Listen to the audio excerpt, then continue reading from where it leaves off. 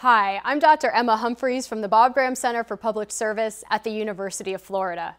Congratulations, you are enrolled in a very cool course. And I'm not just saying that because it's my course.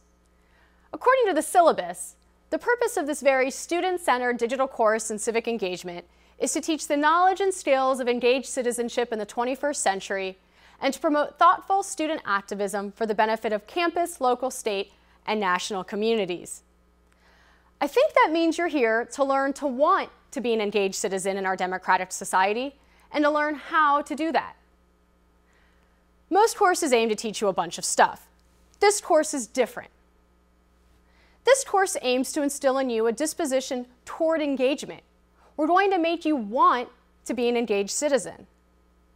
This course also aims to equip you with the skills to actually engage, so that when you want to engage, you know how to do so. Get it?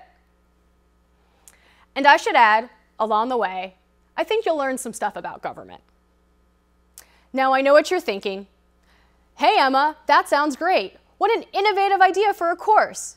So how are we going to learn to want to be engaged and how to engage? Good question. Most online courses make you read a bunch of boring stuff, then watch a bunch of boring lectures, and then take a bunch of boring multiple choice quizzes. Not this course.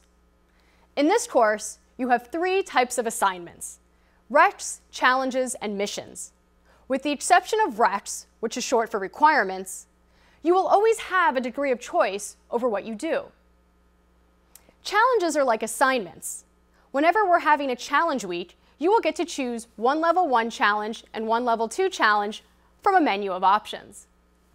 Missions are the experiential component of the course. They will always require you to do something, and they will often require you to leave the house.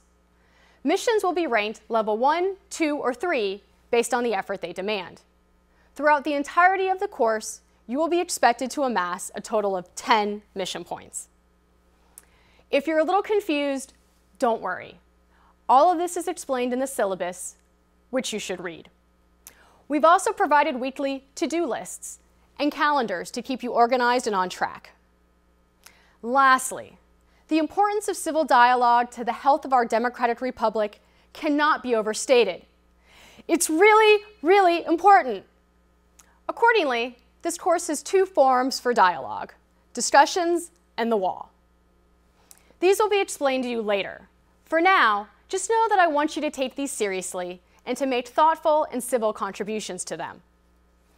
Okay, that's all I've got. Let's have a great course and go Gators!